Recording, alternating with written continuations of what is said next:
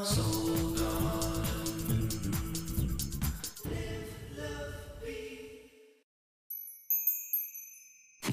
Hey there, Lunar Child, and welcome now to Tuesday.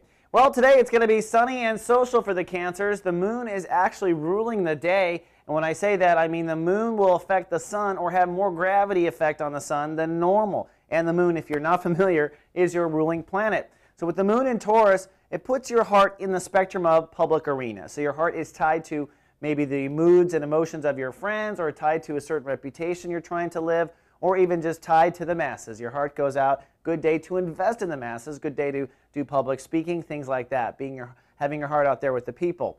But the sun's placement and Mercury's placement both also ruled by the moon, so your emotions have longer strings than usual into other parts of your soul. For instance, with the sun, we're now entering into chapter 3 of Sun in Gemini, so it's really a lot of emotion around faith in yourself. And as we move into the last chapter of Sun in Gemini, it's time to move forward with your thoughts on what it will take for you to have faith in yourself. It may mean getting over a certain childhood issue, facing a certain fear, or just getting into a certain program or activity that you know will make you feel stronger about yourself. It's time to move forward, Cancer, especially with all this career growth going on. You don't want to not believe in yourself when the world starts applauding, which will happen soon, mark my words. Then lastly, Mercury in Cancer, in your sign, giving a lot of extra communicative ability right now. You're a little bit more articulate than usual. If you haven't noticed, your mind should also be working a bit sharper, and you certainly are sharp when you're talking to people. But today, in that interaction, your heart is ruling your dialogue. So cautious if you're doing any kind of politics or whatnot, especially if your heart is sour about anything.